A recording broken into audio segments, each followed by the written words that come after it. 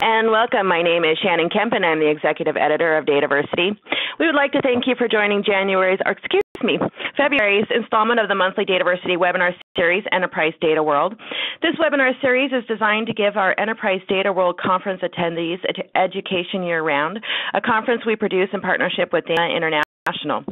Enterprise Data World will be held this year in Austin, Texas, April 27th through May 4th, 2014. And today's webinar is a preview of one of the talks you can experience at the event, Designing Master Data Services for Application Integration with David Lotion. Just a couple of points to get us started. Due to the large number of people that attend these sessions, you will be muted during the webinar. For questions, we will be collecting them via the Q&A in the bottom right-hand corner of your screen, or if you like to tweet, we encourage you to share highlights or questions via Twitter using hashtag EDW14. As always, we will send a follow-up email within 2 business days containing links to the slides, the recording of the session, and any additional information requested throughout the webinar. Now let me introduce you to our speaker today, David Lotion. David is the president of Knowledge Integrity Incorporated, knowledge-integrity.com, a consulting company focused on information management solutions. David is among Knowledge Integrity's recognized experts in information management, contributing to Intelligence Enterprise, DM Review, and is a channel expert for the Business Intelligence Network. David's book include The Practitioner's Guide to Data Quality Improvement and Master Data Management, and his book, Business Intelligence, The Savvy Manager's Guide, has been hailed as a resource allowing readers to gain an understanding of business intelligence, business management disciplines, data warehousing, and how all of the pieces work together. David has created courses for TDWI, DATAVERSITY, and another number of venues, and is often asked to provide thought leadership to the information management community. We're very lucky to have him here with us today, and with that, I will give the floor to David. Hello and welcome. Thank you, Shannon. Thanks for the opportunity. Hopefully you are hearing me okay. I know we didn't do a complete check earlier, so I'm hoping that this is coming through, and I do want to thank you for the opportunity to talk. This is a little bit of background for those who are attending.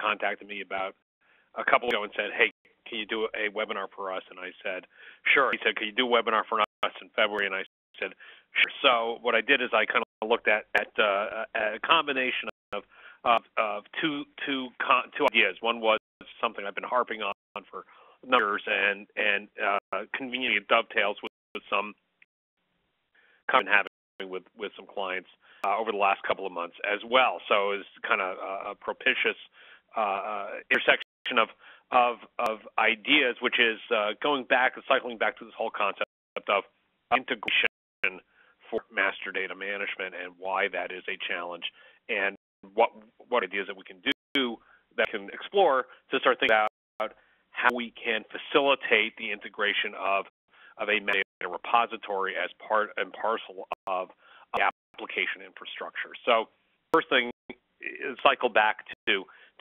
the conventional approach to data management, which is largely focused on consolidation of data into a single repository. And if we recall the typical phrases that are used or business terms that are used to advocate on behalf of the need for master data management, it typically centers on things like a 360-degree view of the customer, or a single source of truth, or golden copy. And in fact, each one of those smacks of the desire to take data from many, many different sources and put it into a centralized repository and absorb it all and boil it all down into a single representation of whatever entities you're talking about. I think for convenience, I'll talk about customer today.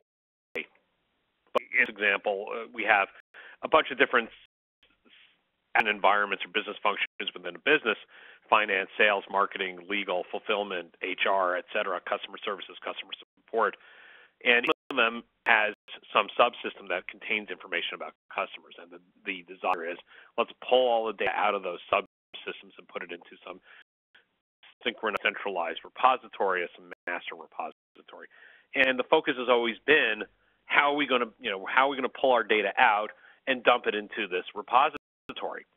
But what happens is that as a byproduct, we end up not focusing on might be the more complex issues, which is not how are we going to put the data into the environment, but rather how are we going to get the data out of it, and are we going to use the data, and what are the characteristics and criteria for ensuring that that data is usable. For a while now, that consolidation may have been the original motivation for master data management, but it shouldn't drive this whole concept of master data management integration. Why is that? And there's a bunch of reasons, and in this slide, I've enumerated a number of them, which is focusing on the whole question of master data consolidation. And I'll start from the left-hand bottom, YADS, which stands for yet another data silo. If we're looking at consolidation as the objective of master data management, what we're doing is we're pulling data out of different sources and cleaning it in a way that effectively builds out all the distinction that came from those original sources, and sometimes we actually eliminate some details that were relevant in the original sources, and create yet another copy of data that potentially is not synchronized, that requires continuous input, that requires maintenance and configuration and management and continued structural and management input to manage it as its own entity. And that own right creates not just a project to build that thing, but it becomes a programmatic aspect that requires a continuous input of resources. Second is missing your input, not necessarily without having gone to the consumers of what you're building. You lose a little bit of the context as to what is the expectations for what be in that master data repository. And it passed to a large extent. Master data management has been pushed or motivated from the technology standpoint and less so from the business standpoint. I think that's changing a little bit these days, but it used to be that it was the IT department that needs to have a master data repository, and a lot of that was in fact driven by vendors saying you're already doing a lot of these things. You need to have a separate tool that does master data management. Here, when you buy a tool and the deal is done, and then all of a sudden you've got the creation of a system without necessarily understanding what the biz driver and requirements are for building that system. There's no migration plan, and I think has been one of the biggest bugaboos, and the one that we really are going to focus on today is, now that we built that thing, now what do we do with it, and how do we use it, and how do we integrate it into either apps that have not yet been built or applications that are currently in production and are using their own data stores, and all of a sudden you raise the question as to self off of your own data store and migrate over to the use of this customer master repository or this vendor master repository, and what are the approaches for doing that? And I think that has been one of the big stumbling blocks or roadblocks to success, and that we are going to focus on in the rest of the present. Number 4, it's important to understand loss of knowledge. If I'm pulling data from multiple sources and I'm making some decision as to which of the attributes and which of those copies or which of those source records remains and which of those attributes are jettisoned because they don't quote unquote correspond to the gold copy or the master truth, we'll end up potentially losing some information. And the truth is, in some cases, such as for fraud analysis, deletions in a customer's name or a vendor's name, which noticed in the original system and then become cleansed out because they're linked together based on identity resolution. You lose the fact that there's actually some variations that may have been deliberately introduced as a way of trying to game the system. So there is also that question as to whether you're losing information by consolidating it. And the same thing with loss of meaning, which is if the sources had some core semantics associated with the data attributes they're there, and there's a definition of what a customer is in the sales department, and there's a definition of what a customer is in customer support. And when those customer data sets are merged together, boil out the differences in that definition. The truth is, you may find that because in sales, the customer is the person who signs a check that pays for the product, that's a different definition from the definition of customer from customer support, which is the name of all the people who've been licensed to use the product, that who are allowed to call in for support. Now all of a sudden you've got databases that are inconsistent with the original sources, because you may have all the combined sets of customers to be the same type of customer, when in fact they're really two different types of entities that interact within the environment. Operational misalignment, where you don't have the different business functions understanding how they should not be sharing information. Process governance, so that you've got issues with consistency in how business rules are being applied when you've got data coming in from along different business process pathways. And in fact, you can speculate, as a quote thought leader, and say that this happens, and without really being able to back it up. But I can actually say that in the last couple of weeks I've been evaluating or looking at different aspects of and processes associated with an operational system, in which, depending on the portal that you came through to create a new customer record, believe it or not, different attributes are collected and different characteristics are set, and there's a whole different set of business rules that are being applied for the purpose of identity resolution, and you end up sometimes creating duplicates and sometimes not. So actually, I could say that I'm speculating, but I've actually seen it in practice now.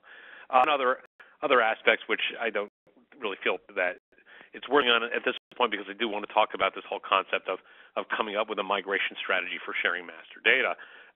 So as we're bringing this registry and a hub or an index online, it didn't just be the creation of the consolidated view that then becomes its own data silo, but rather, what's the plan for migrating the functional applications of the business activities to employing the master data, whether it's the master index or whether it's a master data records or master repository records or profiles or whatever you want to call them? Can they be benefiting the finance and the sales and the marketing and the service and the HR departments, et cetera, and all the different components of your business, right? So the question is, how can I build that migration strategy in a way that accommodates all of the different functions? And what we should be doing is saying, well, what are the typical master data use cases? And how are we using master data, or how would we use master data if we actually had this master data repository and index and the capability for doing identity resolution, largely in the approximate or probabilistic methods, to be able to entities together, or to find duplicates or to find variances in that entity data. And so what it means is looking at your application and saying, where are we actually looking at information associated with those entities that would be a master entity? So I can rely on the use of customer as the canonical example.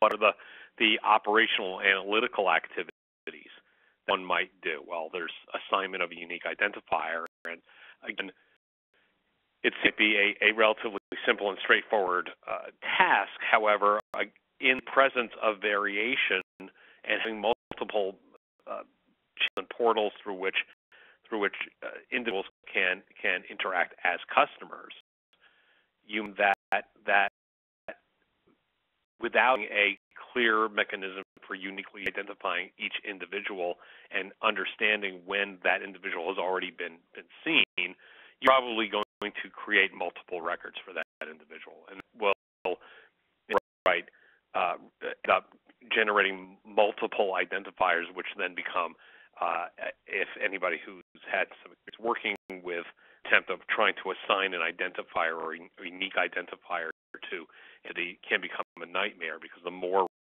duplicates you create, the more unique identifiers you end up having. So you want to make assignment of unique identifiers. You want to be able to search for an individual customer within your master environment. You want to be able to retrieve the unified information associated with that individual or that entity or that customer. You want to manage relationships, whether that's things like between two different measure domains like customer and product. This customer has bought such and such a product, or whether it's an alternative relationship that might be a hierarchical relationship. This individual lives in a particular household, or this customer is a related party to a subscriber to a particular type of service. And then managing the cross references of identifiers. So if you've got let's say you're a retail company that's just bought another retail company, and you both have customer data sets, and your data set has the original company's identifiers or customer IDs, and the new company's got their own customer IDs. You want to be able to manage the cross references between the acquired company's customer IDs and a redesigned customer ID until you'll be able to facilitate through interacting with the customers the transition from the previous or the prior customer ID to that unified ID. Second set of things are satisfying the data management and the governance policies as batching service. I'm managing my environment. I want to be able to look at of the customers that are calling in, how many of them have called in multiple times, or how many of them have certain types of customer plans. I want to get the list of the individuals who've contacted me through the different, and match them against my master repository. Another one is doing duplicate analysis and elimination. Same example we used before, where one company has acquired another company, and they want to be able to see whether there are any customers that are within both of the company's customer databases, so that you can merge their customer files. And then developers for standardization and cleansing. That I know I've got a master repository that has the customer's name, that is their official name and birth date and location of birth and height and weight and all those different core characteristics, that if I'm getting data that comes in from another source and requires standardization, maybe they've got a nickname and they want to match it to the official name on the passport or birth certificate, then you would do standardization and you use that data to do cleansing. And then use data in operation. So this is where it begins to get a little more complex, which is looking at what are the characteristic approaches for accessing data and how master data, and how is that master data used as part of business function. So the queries join that's in a master repository with other resources. So an example might be my customer master, but I also have my daily transactions, and I want to see what percentage of my customer database has transacted with a company over each of the last 5 days.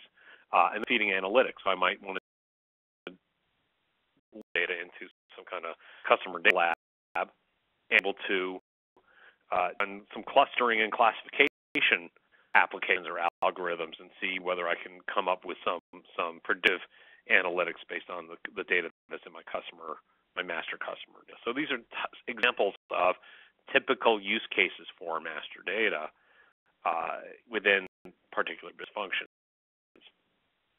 At those things, it led me to consider what challenges for integration, and can we finesse some of those challenges. And I've always said, one of the biggest issues has been the transition away from using the intercopy of the data and being able to use the master data. And I thought, well, how do you do this as a set of services? And I started cobbling together what you might call a master data services stack, where we start looking at what are master data use cases, and are those related to different levels of capability that either are provided within the underlying database, or whether it's provided as part of a master management product, or whether it's some kind of API or interface that we need to design to enable applications to make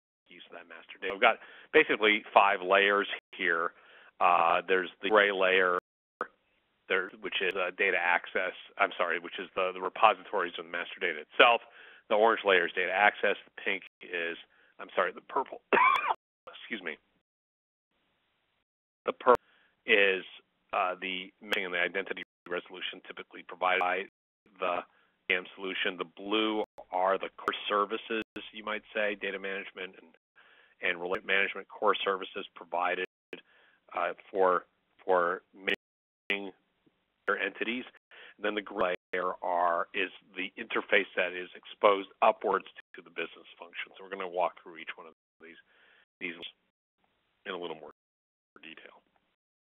So the layer is the master entity repository. So it might be at least the repository. So it might be your customer master, which consists of profile data, all the information about that customer. Then the relationships among those customers, might be households, it might be people who work for the company, it be individuals who are somehow related in a familial relationship. What relationships are, and whatever those entities are, they could also be multiple. You've heard of multi-domain EM. It could be customer data and product data and vendor data, and so there's relationships between which vendors provide which products. It may be relationships between which customers have purchased which products. Lastly, it's the entity indexes, which through which you can get access to any unique identity based on an entity identifier. So assigned or created, or let's say created a new entity record or new customer record, then that customer's identifying information is posed into some type of key mechanism for that index, so that the next time information for that customer comes in, it can be mapped into the index and then find the unique identifier and then use that unique identifier to access that data directly from repository. So typical data interactions that support the enterprise use of master data would be ingestion of data. So I get a new set of customers. I want to put them into my customer database. It would profiling, being able to analyze the data that's coming in and to be able to look for where the variances are. It would include probabilistic matching, so that I could for the match that are duplicates or overlaps or intersections between different data sets. And the internal master data services for management of the repository. So what do you need to do on a daily basis to maintain the integrity of that the customer or the master? How frequently are you reviewing the data elements or the records that are in there? How often are you running the duplicate analysis internally? Are you ever recognizing that there are two individuals that might have been composed into a single record that needs to be broken? So those kinds of internal maintenance and management of the repository. The next layer is the data access, which enables the other layers on top to get access to the master data. And we'll think about this again in the context of, do we want to be creating multiple silos or multiple replicas of the same data?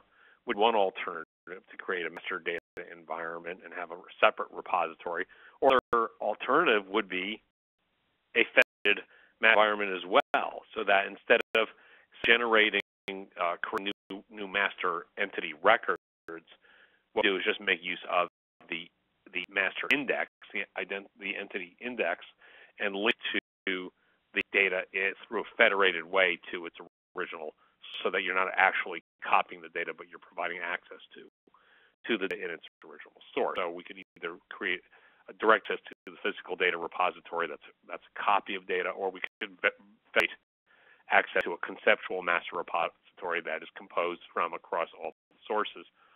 But we provide access that would be typical of the type of that an application would do, which generally are the database access or query accesses to data. So it's a select, to be able to pull a subset of data out of that repository or to run joins, show me all the customers who bought more than 16 widgets in the last 30 days, and multi-way joins.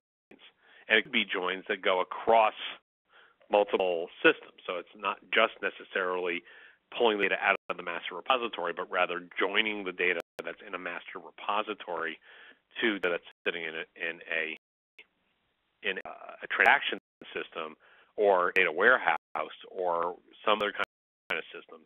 And that's why virtualization and federation sometimes comes in handy, because you may want to abstract out or make that layer somewhat opaque so that you don't need to be concerned about where the data is actually sitting. And so that would force you to have to tinker with all sorts of precision to make sure that you could get access to the data in the right way without jumping through too many hoops. So we need to have a data access layer in this integration services architecture. Okay, up are what I would call core services, and that includes matching and identity resolution and the algorithms for probabilistic matching, but also includes what you might call data management and identity layer services. So, and we've got 2 slides on layer because it's there's so many bubbles. But we'll start with the matching and identity resolution. That's the capabilities that may have originally been the core of your vendor's master data management product. That was then linked to the management of the repository and layered on top of that, which are the capabilities to get access. So the data management and identity search. So I give you a customer's record. Here's a name, here's an address, here's a phone number, here's an email address. Find a person for me. Well, that would then invoke the search. Would take the identifying attributes, look through the matching or identity resolution layer, and I'm going to jump back here, which would then go to the data access and down into the repository to the index to find whether there was that customer actually existed within your environment. If it does, it should return to you an enterprise, or a customer identifier, unique identifier, which you could then use to retrieve the customer's data directly from the master repository. Likewise, you may want to update a customer's record. You might want to create a new record, or even what I call deactivating. I mean, we typically wouldn't delete a record, but rather we'd have some kind of duration associated with the role that individual plays as a customer, or whether of a particular relationship. This person was a dependent in the household until 1997, and then after that person became a head of her own household. So there may be relationships that exist in the past. We want to maintain history, so we may be activating or deactivating over time frames. Then there's identity services. It's a middle bubble on the top row, so it's the ability to generate an enterprise identifier or a unique identifier, and then the cross-referencing capability, so that if I've got external identifiers that are coming in, to be able to manage that mapping between an external identifier and my internal unique identifier. So if a customer comes in with a customer ID from the bank account that he had for a bank that was purchased by a bank that was purchased by a bank that was purchased by a bank that was purchased by the current bank, and that may sound funny, but that happened to me. I had an account at a bank that was acquired, and the acquiring bank was then acquired, and so on and so on. So the account that I had was a legacy account that went back numerous years until I moved out of town and closed that account. But that you need to maintain multiple layers of cross-referencing between an original identifier and the unique identifier that's used for the master repository. So you may want to have some kind of management of the cross-referencing of both the internal and the external defined identifiers. Only we want to have relationship management. So given an entity or customer, say, tell me all the relationships that are associated with this customer. Tell me all the households that individual has lived in. Tell me the location that person has lived. Tell me all the products that person has purchased. So finding the relationships and actual management capabilities for those, for relationship management, which is essentially to establish a relationship or to break. So for the establishing relationship, it's two entities and making a relationship or establishing a relationship between those two entities and associating what the nature is of that relationship. So an individual can be associated with a household. An individual can be associated, can be married to another. An individual could purchase a product. An individual could live at a particular location. So end up with a generic capability for relating two entities together as long as you can. The nature of that relationship, and then you want to be able to break or deactivate a relationship.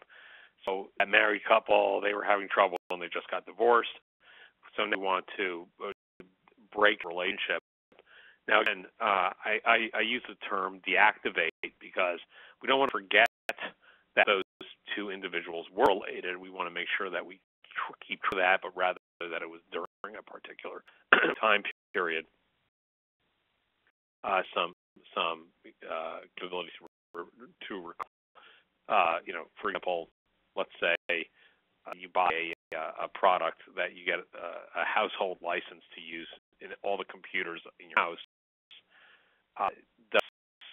When a couple gets divorced, does that license change, or does it survive that divorce if they happen to move out and now they have two computers that were on the original licensing agreement, but now computers are located in two different locations? So there's questions that you'd want to be able to verify. For example, the relationship had existed at some point. And the question of governance, and boil it down to really two governance activities: merging two records when they can determine that they represent the same entity. So I've got a record for David Lotion. I've got the record for Howard David Lotion. Now I've determined that those two people are one and the same. I want to take that data and link it together to demonstrate that in fact refers to the same individual. And then there's the split, which is it turns out that there's John Smith and there's John Smith Jr. And they are, even though they live at the same place, I really want to. They're not really the same person, so I incorrectly merge them together. I want to be able to split that one record because I've determined that there was a false positive match and that they were incorrectly merged together. So those are the core services.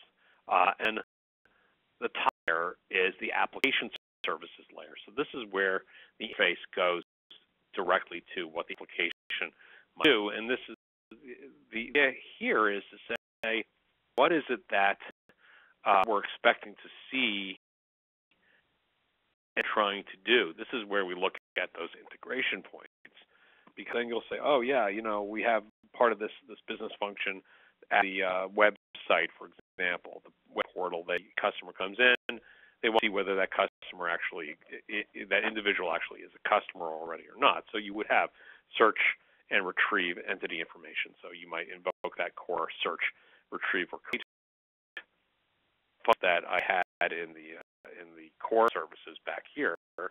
This update, create, etc. To get a customer record, well, that the business process may actually direct you to say, well, if there is a customer record for this individual, provide me with a customer record. If you can't find a customer record, then create a new customer record, fill in these pieces of information, and create the new record in the master repository, and then return the unique identifier back to me as well. So that's the service or capability that is provided to the application. Now there's assign a unique identifier or identifier that's unique as part of identification services, and whether that's linked into your security or your authentication, et cetera. These become a component of the enterprise-wide identity that goes beyond just, is this a person I know, but rather, is this a person I know, and how can my knowledge of that person be used to determine whether that person is authorized to do this kind of activity or to get access to this kind of data or to purchase these kinds of products or to prescribe these kinds of medications, et cetera. So there's the assignment of the unique identifier and its integration at the higher level into ID management capabilities that may already exist. This is enrichment, so it's not just making of standardization and cleansing, but rather at what point does the application need to append information to an acquired record? So an example might be I've got a new customer file that came from the people who signed up overnight for a new customer account. Now I would go to find the master environment, see whether they existed from all the other customer accounts that we've accumulated through all of our corporate acquisitions, and then update these new accounts to determine to indicate whether we already knew about them or whether they really are a new account. Well, that's that append of or a reconciliation of identities. That's an enrichment or an enhancement of that data. As cleansing, I look up the record to see if I have the street address correct, whether the street's spelled correctly, is the town name match where that street is. Those types of standardizations. And cleanse the alignment of otherwise assigned identifiers for cross-referencing, where I want to be able to link the customer number for individuals that are married to demonstrate that their discounts are applied for both of their individual accounts, because perhaps a business rule says that their combined sales qualifies them within the household, not just by individual account. So that enrichment services, and we have batch services for doing cross-referencing and matching and identity resolution and updating. And then relationship management didn't really make it on. It's got a little bubble there in the middle. Find relationships associated with an entity, relate to or more entities, associate that nature of the relationship from the business function level. So it's not establishing that just creating the relationship record, but rather from the business function standpoint, when opportunities for linking individuals or linking individuals and products together, et cetera. So those are the types of AIs or interfaces that you expose upward to the application. Looking for where does a customer record get looked up in the subsystem, now replace that with an invocation of the search retrieve entity record from the master repository. And so incrementally, you're looking for where those integration opportunities are, and then replacing them with the master as opposed to accessing the data directly throughout some system. The high-level view. Now, what that means is that we can start looking at different ways of providing that unified view. Is again, and not necessarily, I mentioned this before, you don't necessarily have to create a separate repository, but rather you could get a virtualized mechanism that federates data across the different data sources, and then you use that master data index as a way of essentially virtualizing a view of that master repository without having to create a physical copy or replica of that data. So the index maps a canonical representation of that specific entity, maybe it's customer, maybe it's provider, to the locations of the data in the original source, and you record that within your master data index, and then the accessibility gives you, through that federated view, provide a means of applying business rules that are relevant to the consumer of that data at the point that the data is actually accessed. And this is where another item I've been harping on for a while, which is that the semantics associated with what IT organization thinks is a quote-unquote golden record may vary vastly from what the different business functions may think is the culmination of a quote-unquote golden record.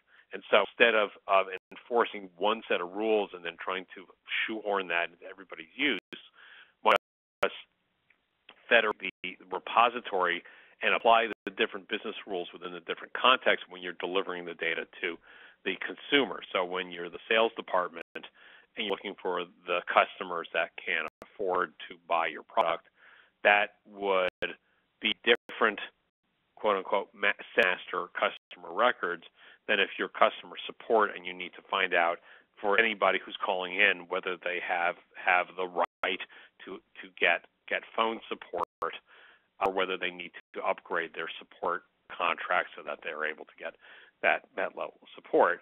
And that means looking at a different set of criteria as to whether an individual is or is not a verified support customer. So there's different semantics, and you might apply those semantic rules for the business rules, not when you're putting the data into the repository, but instead you are applying it when you're taking the data out of the repository. Now, that means understanding how data virtualization and federation works. And kind of an example where, number one, it's a bunch of consumers of that master data, and then invoking those master data services, which are the same ones that we looked at back in this slide above the data access layer, right? Get back and go through some canonical relational view that transforms and maps the request that goes through the master index to the original sources here, pulls the data back at number 7, applies those rules, whatever the business rules are, either for parsing, standardization, normalization of the data, cleansing the data, reorganizing the data, filtering out the data, and passing it back to the layer that provides that relational, the canonical view, and feeding that back through the master data services to the client, who will then be able to look at the data in the way that they anticipate or expected to be able to see it based on their own set of rules. So depending on who the consumer is, number 1, then different rules are being applied when the data comes back at number 7, or maybe even at number 4, where the filtering of what the actual requests are that go through that master index become as well. So let's summarize somewhat. Number 1, if you're going to be looking at a strategy for developing your master data services for application integration, the first thing is look at your business processes so you understand where the uses are of shared master data. If you're a business process, let's say your sales process, at what point do you figure out whether that customer already exists within your system or not? Do you create a new record? Do you not need to create a new record? Can a customer make a purchase as a guest without actually registering as a customer? If that customer does do that, what information do you need to capture? What are you allowed to keep track of, et cetera? What are the policies and governance policies associated with tracking personal or private information? These are all the types of things that are at the business process level to understand the uses of that shared master data. Second, look at integration points within the business processes that would make use of that master data. So is it a search? Is it a retrieve? Is it updating a customer record? Is it deleting a customer record? Is it merging 2 customer records into a single customer record? Is it a bulk match? Is it a duplicate analysis? Is it a mail merge? Etc. What are the different integration points? And look at the areas. How is the data being accessed? What are the performance criteria? Does it need to be a database join in a database query, or is it an extract of the data which is then interacted with another data set, or am I loading it, taking it out of a big data repository and dumping it into an analytical engine, etc. How am I using that master data? Then determine required functionality is that's not already provided either by the business function application or by the MDM vendor's product. And look at the existing systemic support is for that required functionality. So an example might be I will be able to get access to the data. The master data is actually sitting in 2 different repositories. I want to run a query from D2 or Oracle to the data that's sitting in a SQL Server. The master data is in a SQL Server database. What does SQL Server provide in terms of federation to allow me to run a query that crosses multiple data sets? Now, once I'm able to identify what system support exists and what tool support exists and what doesn't, then I need to look at what the application integration services are, what the APIs are going to look like, and then I can design and implement those application integration services. There's a little bit of work that needs to be done. Typically, it's going to be geared on top of capabilities that already exist, but are definitely going to need, I might call it, quote-unquote, glue to make sure all the pieces that exist fit together. I mean, it's interesting. You might find that one funnel capability exists on one platform and another one exists on another platform, but those two platforms are not compatible. So that is that you may need to create or get access to some kind of application, or I'm sorry, some kind of data integration product that allows you to get access maybe through JDBC or ODBC from one platform to the platform in a more seamless way. So don't need to be concerned about the fact that the two platforms don't actually talk to each other. That may say you need to go out and get some product and then embed that within your environment. But layering all these components together gives you at least a practical approach to understanding how you can put these capabilities together to allow an application that is on production to eventually transition from its own copy of data to full integration with that master data repository. So that's the general gist here, and I think we have a bunch of questions that already came in. There's certainly opportunities for other questions to come in. If you have questions that pop up,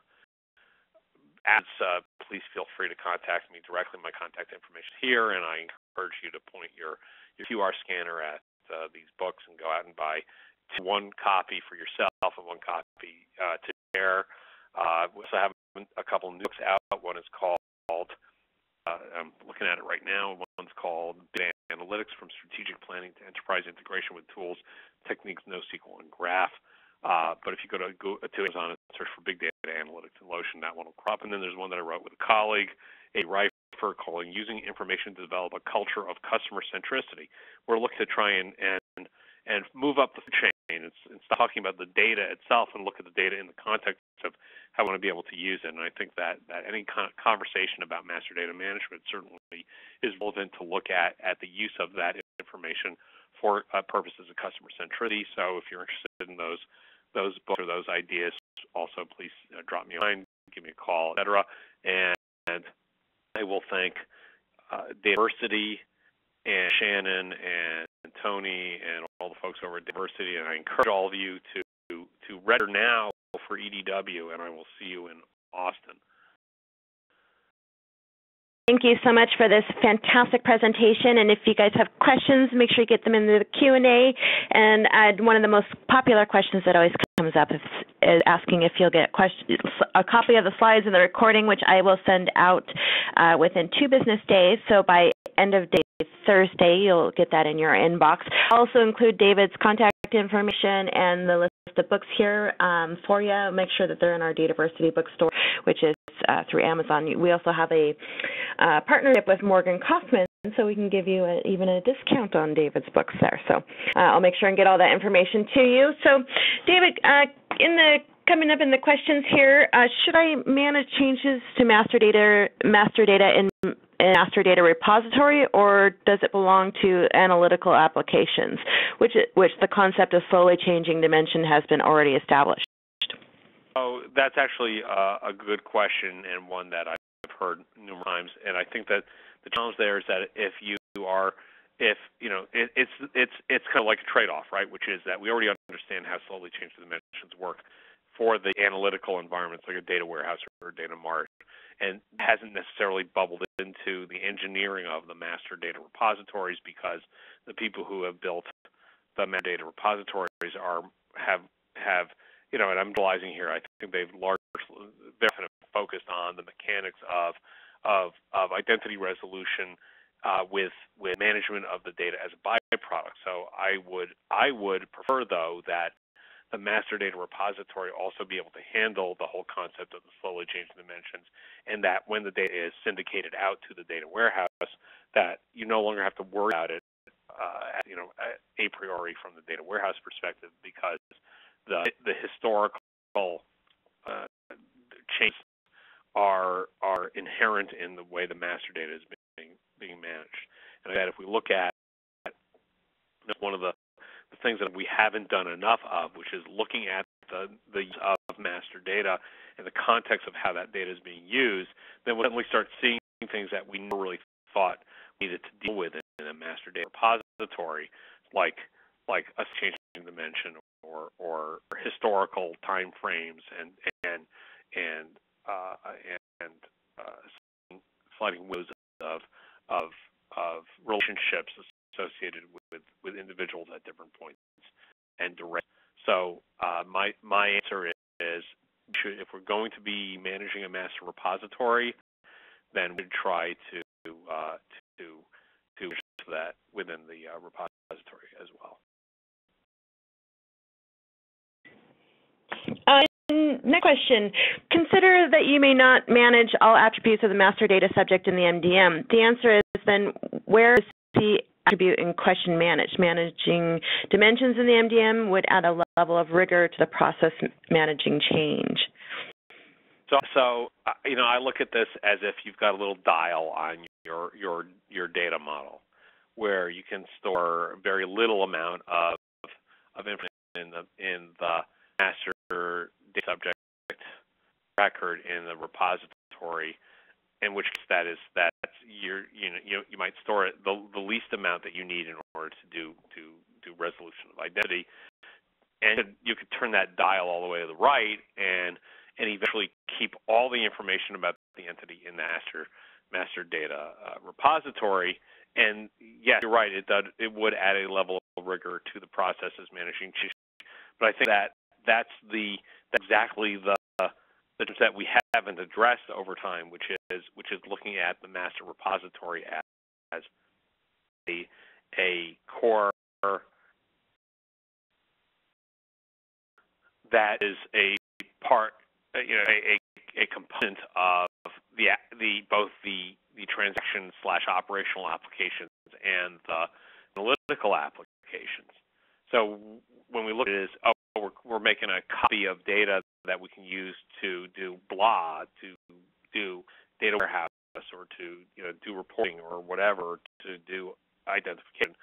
And now we're definitely the whole concept of being able to merge data together because we're actually using it in its consolidated form, which then begs the question as to why you would be consolidating it in the first place. So that's why I look at it from two different alternatives. One is you're going to build a repository, then build a repository and embed in your policies the transition that says anybody who's using anything that's copied in this repository has got to now comply with the rules of the repository. For the other side, which is my data environment only includes identification information, and all we're doing is reiterating the original sources in their original place. We're not actually moving the data at all, and we are materializing the view on demand as opposed to making an extra copy. So, you can adjust your dials accordingly. This question is often I've encountered questions from my clients who are looking for quantitative results for beginning an MDM solution. They want the bottom line. What's the ROI? Well, I guess that's kind of a trick question to ask, at the end of a webinar that's on a particular small topic. I mean, happy to point you to in my data quality improvement book. I have a chapter on assessing the business value of information. In fact, I'm looking it up right now because times I don't recall what I actually wrote, but I do know that I put the first chapter talks about the business impacts of poor data quality, but really it's a metaphor for understanding how to categorize what the different areas of the business and their dependence on data, and come up with quantifiable measures of what that really means from a financial perspective or from a risk perspective. And in order to come up with a return on investment, you really need to know is your expected return and what's your investment. And when the clients are looking for quantitative results for beginning a solution, you can't really tell that unless you've done an analysis that says what are the gaps or what are the failure points that are associated with your inability to properly resolve unique identification, and well, what are the opportunities for fixing it? And number three, whether the business has stomach to make the organizational changes that are necessary to make use of that. So that's why I would point you to this other book, which is Using Information to Develop Cultural Customer Centricity, because it really talks about, well, yes, we do need customer data, but we also really need to do management that says that we know what we're expecting to get, and that we can direct our staff to work with the customer in a way that the customer will benefit from that 360-degree view if actually had it. Interesting question. What is the lowest MDM data out latency achieved with a non-federated approach? I've heard 15 minutes at best. I'm going to refer to that to all you people want. Why don't we turn into a blog post on the DATAVERSITY site to make it a challenge. Tell me what you've done, how much data you've pulled out, and how you did it, and how fast you did it. I don't know what the lowest latency is. Experience. I would prefer the fact to people have, again, it's like, it's impossible to answer that because it depends on what tool you're using. It depends on what machine you're using. It depends on how machines you're using. It depends on what's the speed of your network. It depends on how smart your data analysts are in terms of writing queries. I mean, there's data that you could get out really quickly, but if you write the query the wrong way, it could take you 5 days. So, there's so many variables to that, it's impossible to really answer that. 15 minutes. Sure. So how is MDM different from reference data management, RDM? From a data governance perspective, is the industry moving MDM and RDF away from being part of the demo wheel? Well, so the first part of the question is master data management different from reference data management? Not really, because your reference data management is master data, and once you're storing master data as master data, it effectively becomes reference data. So my answer is shouldn't really be that different, and people who are telling you that it is, well, send them to me so we'll have a panel. So there's an opportunity for a conversation. But the second question, I would direct you towards the people who are putting together the wheel, and they can tell you, they can answer that better than I can.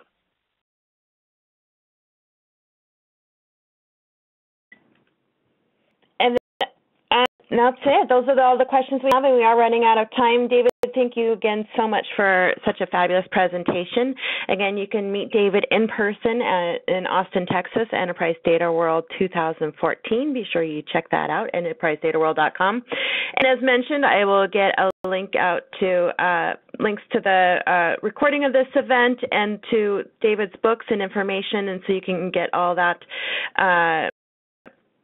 and so you can buy his books and have all that information. David, thank you again, and I hope to see everyone in Austin.